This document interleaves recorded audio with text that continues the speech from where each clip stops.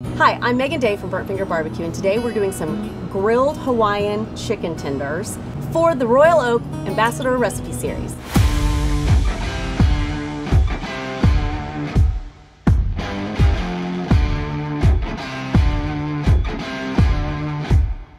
Everybody has a bag of chicken tenders in their freezer, so try to find the biggest ones that you can. They can still be frozen. We're gonna put them on the smoker with some Royal Oak 100% charcoal pellets, and we're gonna smoke them off and then grill them to delicious perfection. I wanna add a little bit of seasoning, so I'm gonna do our smoky Kansas City barbecue rub. It's gonna add some more great color to them with some good barbecue flavors. We're gonna do just a little bit on each side. We're going to get these put onto the pellet grill on the highest shelf that you have, because we want them to start to kind of crisp up. So now we're gonna do the sauce, and it's a Hawaiian style. All I do is I take about an 8 or 9 ounce can of crushed pineapple, and you can see I've squeezed off the juice to put on one side and then taken the remaining and put it into a mini loaf pan. Along with the juice from that pineapple, I've added a 1/4 cup of brown sugar, a 1/4 cup of vinegar, just some good white vinegar. I've added a 1/2 teaspoon of some Worcestershire sauce just to give it a little bit of depth. And I'm putting in 2 tablespoons of cornstarch just to thicken it up a little bit. I'm gonna add all of this together into the other mini pan. Now we're gonna add in some smoky Kansas City sauce, about 1/3 cup.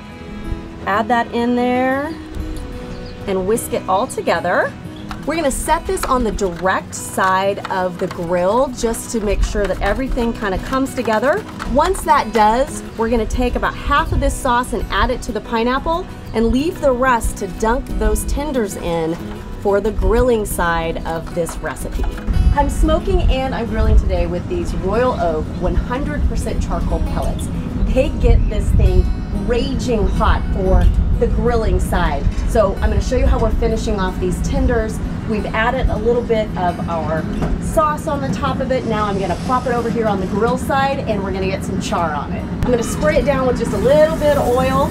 Woo! Because we've got breading and some sauce. Don't want it to stick. I'm going to get some more of that sauce. Just dab it on a little bit. We just pulled these Hawaiian chicken tenders off the pellet grill. Look at those grill marks. That thing gets so raging hot, it makes beautiful char. I love it.